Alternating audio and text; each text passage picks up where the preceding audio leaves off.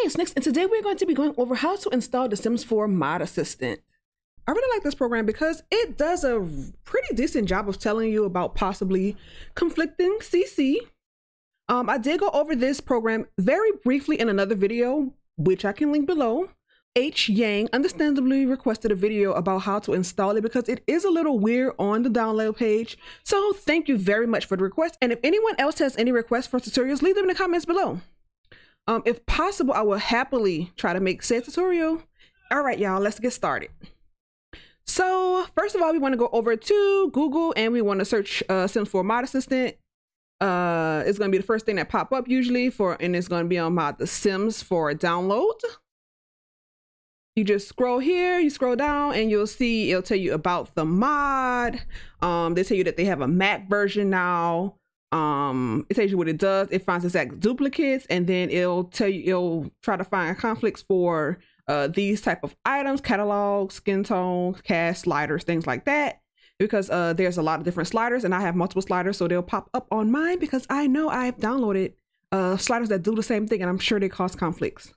But anyway, you want to go over here to download, and this one here is the Mac version of this, and then this one here is the Windows version of this program. So if you have Windows, which I do, I'm gonna go ahead and click the second one. You want to go ahead and download it to an area that you know you want it, where you want to put it at. So if you have Sims 4 Studio, you might want to put it in the same file that you have Sims 4 Studio. For now, I will I'll just throw it here. It already exists there. I'll say yes. I'll just go through the whole process again. I just click on it here to open it, but just make sure you know where it is in your folder. So you click on it there to open it, and it opens up. You do have to have WinRAR or 7-zip to unzip it. So whatever you use to normally unzip your files, I have 7-zip. So you extract it.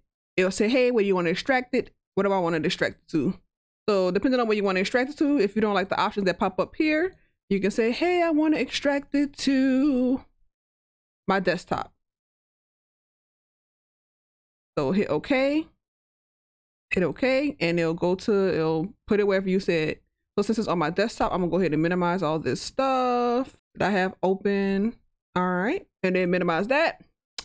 And it should be somewhere up here. So this is Sims Mod Assistant, there it goes. This is the program here, you have to have it there. I'm gonna right click, create shortcut. I'm gonna put the shortcut out here. It's gonna replace the one that's already there, but hit replace that file. And then boom, there you go. So that way it'll be on the outside so you can always get to it, or you can pin it to the start or whatever you want to do so you can always have access to it very easily. I'm going to delete this. I'm gonna move this later, but for right now, I'm just putting it there. But anyway, we're gonna go ahead, open it, double click to open it. And then it's going to ask you to choose a directory. So I'm going to go to my main one right now. It's already kind of set up, but let's go back to the outside. That's not my main one. So let's see. This is actually not merged. I know it's marked as that. These are not merged files, as you can see. So we're going to use this as our sample. It's just a backup of my items right now. It's just a backup of all my CC that I have. So we're going to use this as our example. So hit select folder. It's going to pop up here. It's going to say, hey, do you want to search for exact doubles or do you want to search for catalog conflicts? I prefer to search for catalog conflicts because exact doubles doesn't show you all the possible duplicates that may be slowing up your game. For example, let's say you have some CC that you get the updated version of. The search for exact duplicate options may not see this as the same file, and you'll have both of those in there if you forgot to delete it before you downloaded your new version of the game. And I'll show you later how many conflicts appear between the two options later, like the find duplicates versus find conflicts. Depending on how many files you have, this may take a while. So I'll catch up with you all once this kind of finishes reading all my files. Alrighty, we are back and it comes up with 61 conflicts here. So that's quite a bit, but you know, not the worst in the world. It also has the skip files thing. So basically in the skip file, it's like all your .text files and all these other things that you should probably just go ahead and delete. I'm not sure about the .ini files because sometimes they are important, but you know, all your zips and stuff like that, you can go ahead and get rid of that. And if you click on it on the side, it will take you directly to that file in the folder. But anyway, let's go back to the conflicts. So the first conflicts that pop up here are the pacifiers from Ebonics. More than likely, if you see a bunch of them like this, that means you probably have a merge file somewhere in here. But let's say that you see something and you want to check out and see what the issue is, what's causing conflict. You can go directly, you can open it up directly in Sims 4 Studio with these little diamonds on the side. So if you click on it, it will open up Sims 4 Studio. It takes a second. And then if you want to also look at it, you can look at it in the directory or in its folder, basically. So you just double click on it and it will take you directly in the folder and you can delete it in the folder. But let's see what it says in Sims 4 Studio right quick. Okay, so it is a binky and you can just kind of keep opening them until you figure it out. Earlier, I was able to figure out that it was this file here. It's called the designer logo. So let's open up the Sims 4 Studio and see why it's causing that issue. So when it is a merged file, it will pop up like this. That means that these are all the binkies in here, as is. It's called Bougie Binky Designer Logos. So it will tell you the location and all that stuff in Sims 4 Studio. And then when it's a merge package, like I said, it'll pop up like this. And it'll show you all these little empty, it'll show you all these lines in here, but you can look at it with the thumbnails and all that stuff if you would like to. So basically you have to delete all these items. So you can go to the folder and you can delete it directly, or you can go ahead and click all these things around it. So you know, because you know that only one you need is the merge package. You don't need all these and the merge package. And then what I like to do is I'll click all the ones I want to delete and I'll move to select it. And I have a folder called delete. Now I just move all these things into this folder and it'll move all items from out their original folders into this delete folder. And that way you don't have to like go to each folder and delete them. And you just kind of can do all that. Same thing for this. So this one, it says facial hair, hair, and hat. So I'm not sure if it's the same item that goes into different locations or they're just similar because they have the same name. But you can just go ahead, you can open it up in the Sims 4 Studio to look at it. And let's open up the next one. And you can open up all of them. So this one is the hair. And then this one is the facial hair. And as you can see, there really is no difference. So it's the same item. And you can just go ahead and delete one of them. Now, like I said, I'm not sure if it's because it goes into different places, but you definitely don't need them in all of those places. And I'm not sure if it's a hair or if it's a facial hair, but you can definitely delete it from here and at least here. And then this is a nose mask. I'm not sure if this nose mask is different, but it does have IRLE type of thing on the end. So I'm not sure if it's like, all right, adult, toddler. So it pops up as everybody can wear that. And then for this one, let's see. It looks the same, but it might save differently. I don't know. Let's see. If you want to delete it, then you can. Sometimes I don't like deleting stuff like this because sometimes it might be that this can come up in skin details and this one actually come up in nose. I don't know. I would have to go on the site and check it out. So things like that where you're not sure about, you can so I can open it up in the directory. Try to help it get the name right quick, copy it. Look for it on Google.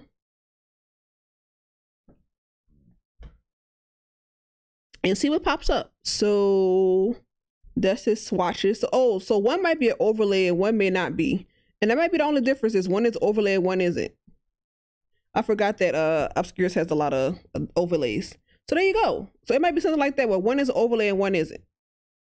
So it's things like that. This is, it said version 1 and version 2. Well, version 1 and it says version 2, but it's probably the same file.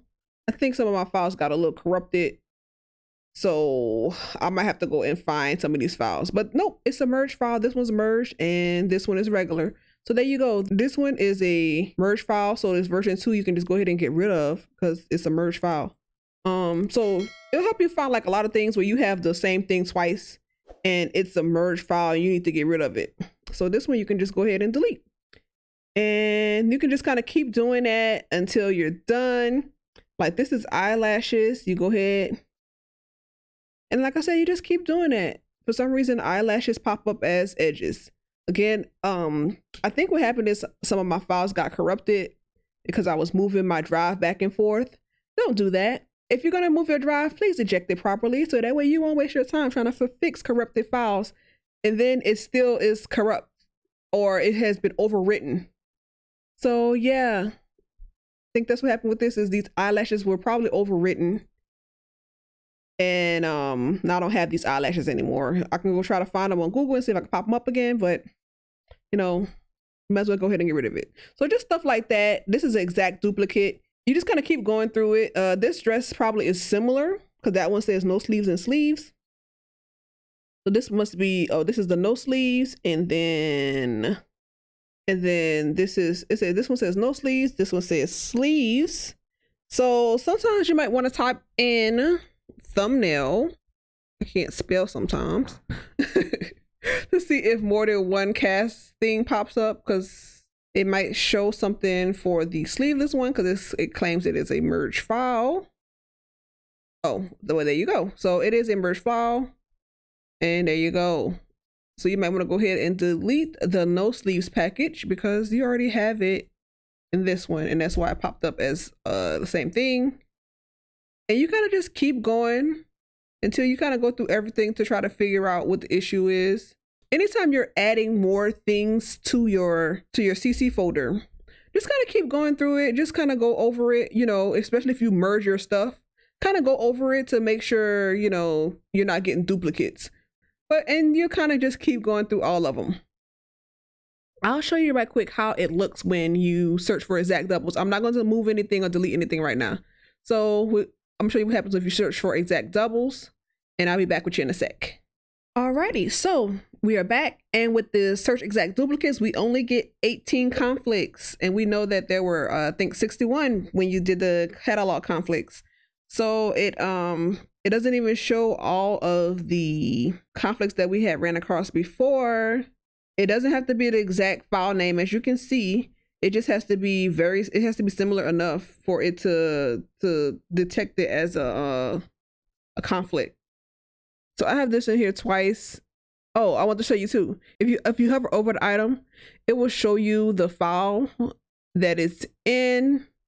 Like this one is also, it's in its own folder as well as in the supernatural folder for some reason. I don't know why it's in there, but that's where it is.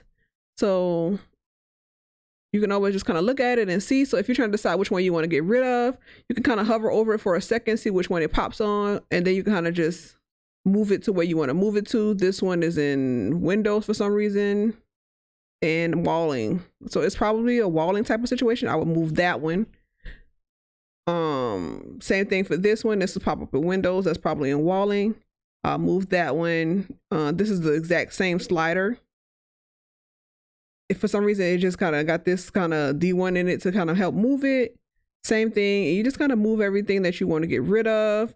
I probably need to go try to find, try to find these eyelashes again if I really want to keep them. You just kind of move everything you want to move to the folder that you want to delete it. So I'm gonna move all this stuff here, select delete it. As you saw, it did get moved out of here, and then I'm gonna go here and you just delete it. Just go ahead, move all that stuff out that folder. That's it, done. That's pretty much all you need to know about the Sims 4 Mod Assistant. Again, you kind of just go here to figure out where you want it to move files, or where you want it to read your files. Again, make sure you search for catalog conflicts, and you can always go directly to the folder that is in to delete it, or you can look at it in Sims 4 Studio.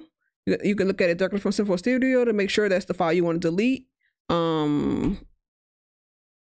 You can copy it to your clipboard. I don't really use that feature. There's no reason for me to, but If you needed to, you can do that directly.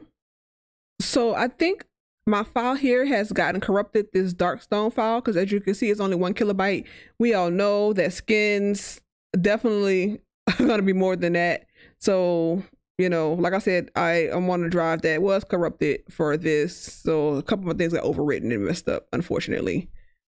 Kind of is what it is on that. So you could just go back and just find it back on Google if possible to try to get that skin or whatever that item is back again. If it's not showing up in Sims 4 Studio, it's probably because it's corrupted and it's not there anymore, or no, it's just not popping up anymore. Same thing. This one's probably 1 kilobyte too. Yeah. See, these skins all messed up. So, you know, just go back and find them again on Google. That's something you can do. But I hope you all have found this helpful. If you want to see more Sims 4 tutorials, you can click on that video up here to the left. That is my tutorial playlist. And if you want to subscribe for more tutorials in the future, you can click my profile picture icon. Anyway, thank you all for watching this video, and I hope to see you all next time. Please take care of yourselves. Until then, bye.